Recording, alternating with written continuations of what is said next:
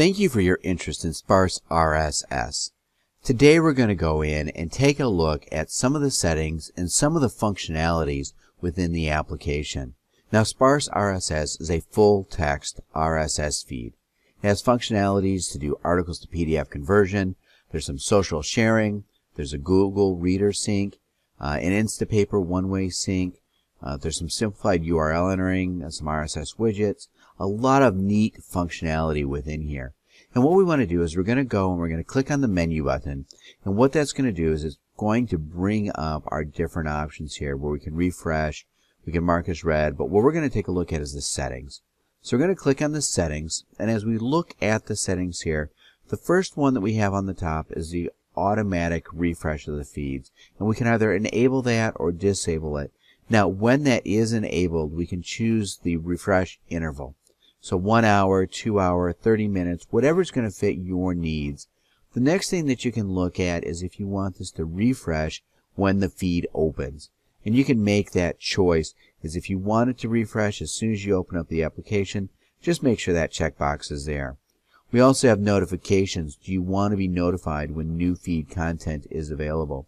You could choose the ringtone, or I prefer just the vibrate. You can choose that option so it will vibrate for you. I'm going to scroll up a little bit here. We do have some pro features that you can take a look at, but the main thing I wanted to point out on here is the show tabs. And if you choose the show tabs, which is what I originally had set up when we came in, that'll give you some more options there for favorites. We can also decide if we want to prioritize our unread content. We also can decide what time frame we want to keep those entries. We can disable the pictures, so if you don't want to show those, you can turn that off. So if you don't want those downloading, if you do want the pictures in there, you can choose if you want those downloaded and to be stored locally. Now right now the text is white on black. We can alternate that. So if you prefer the black text on white, you can choose that option. Now if you're working on a tablet, you can also choose that setting as well. So you can choose the font size. So if you want that a little bit larger, which works really well when you're reading on a tablet, you can choose that.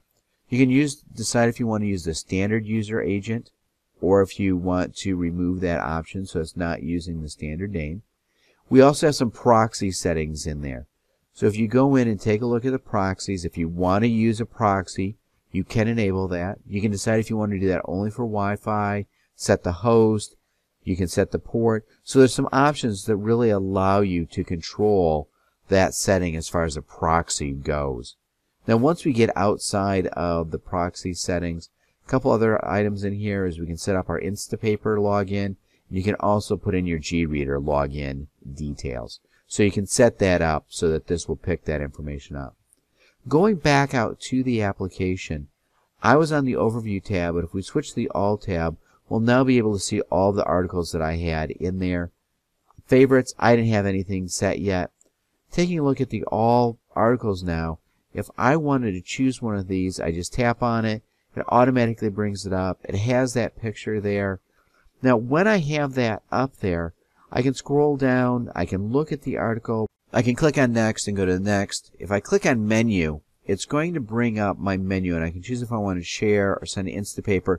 But what I did is I clicked on the Send to PDF, and that brings up our PDF screen. That'll actually save that as a PDF, and we can choose how we want to view that. So nice option there.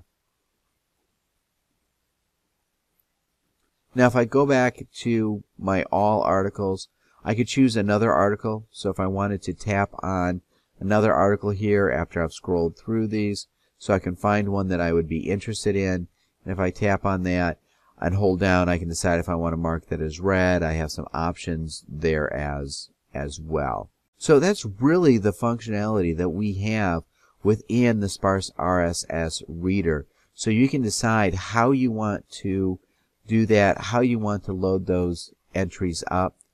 If you want to add another feed, you can do that from the menu as well. So you can click on Menu and you can tell it that you wanted to add another feed. I can choose to favorite those. I can unfavorite items. I can hide my read entries. And that's really what you're going to get with Sparse RSS. So I really hope that that was helpful and you were able to get the information out of that you need.